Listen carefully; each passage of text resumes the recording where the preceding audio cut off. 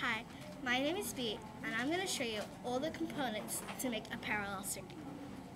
First, I think this is familiar to you. This is a light bulb. This is a light bulb holder. It screws like that. On the edge of the light bulb holder are fun stop clips. They're to help attach your wire.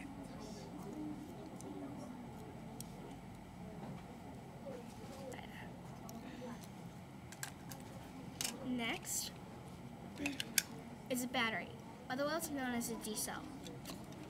This is a battery holder. It also has fun stop clips. These are motors.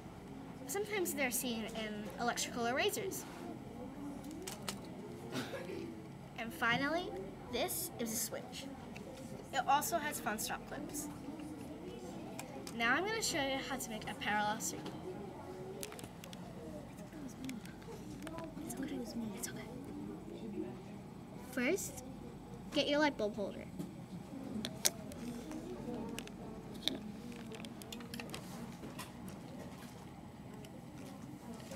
Then, get your wire. Push the fun stop clip down and then stick the wire through the clip, like so. Then, get another wire. Do it the same.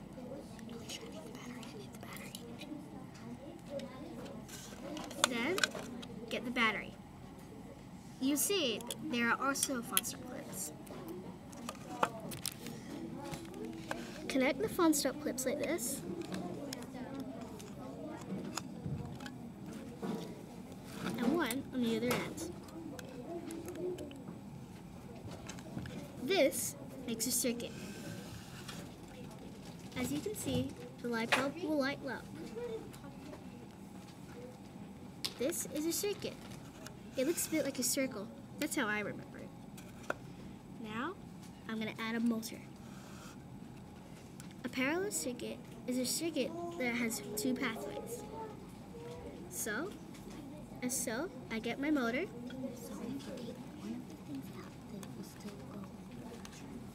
I'll put my wire into the fun stop clip and the other into the other.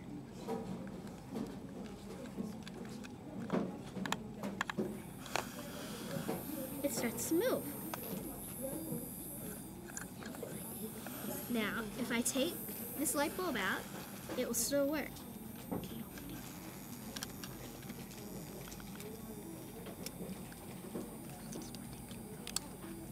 See? It is still working. That is because there's another path. It can also work with two motors. I'll show you this.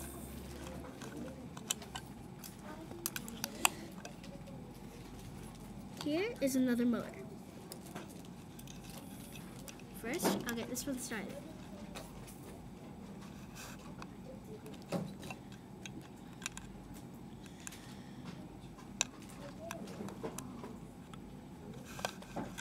The other end. You'll see it always starting to move. Then, I'll do the other one. Now, they're both working.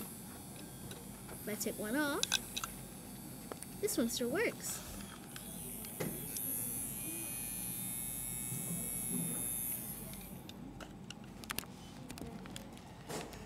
And that's how you make a parallel circuit.